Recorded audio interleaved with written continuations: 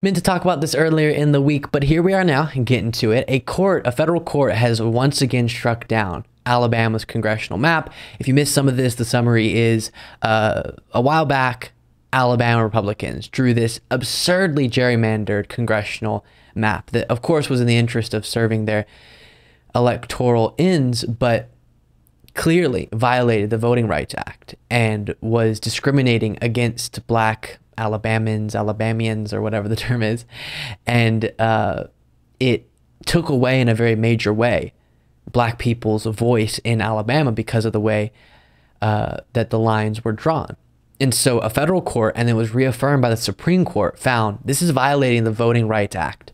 This is discriminating against black Alabamians. I hope I'm saying that correctly. Is it Alabamians? I will stick to it.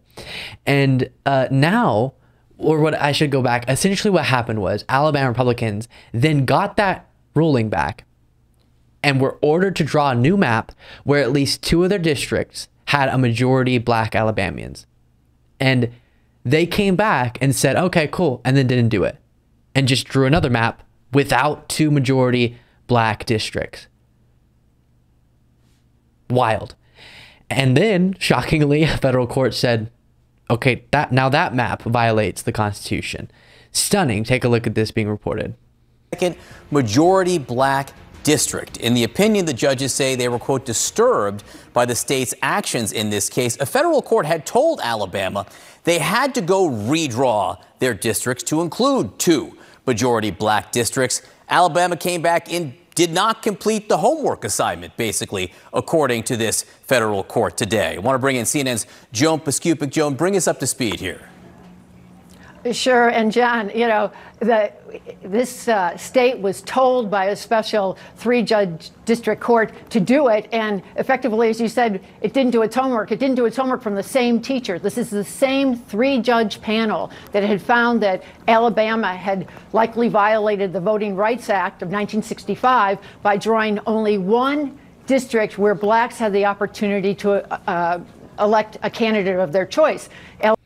Yeah. So, come on, Alabama. Come on.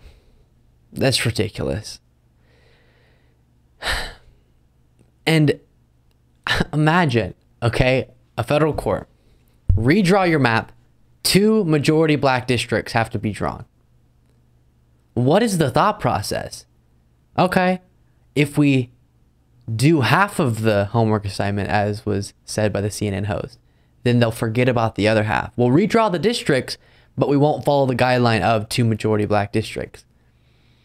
Where did they think that was going to go? So then the same judges said no. And as was noted, disturbing that they would do that. How anti-democratic, discriminatory, and obviously unconstitutional, as was found by this federal panel of judges. So hopefully they will actually change it this time, and black Alabamians will get their voice heard in upcoming elections properly. Thank you so much for watching. If you want to be a part of what makes this show possible, plus get access to the full video version of the show hours before all the clips are able to be uploaded to the YouTube channel, plus get the bonus show on the weekends, you can do so by going to lukebeasleyshow.com/membership. That's lukebeasleyshow.com/membership, and there's a link in the description.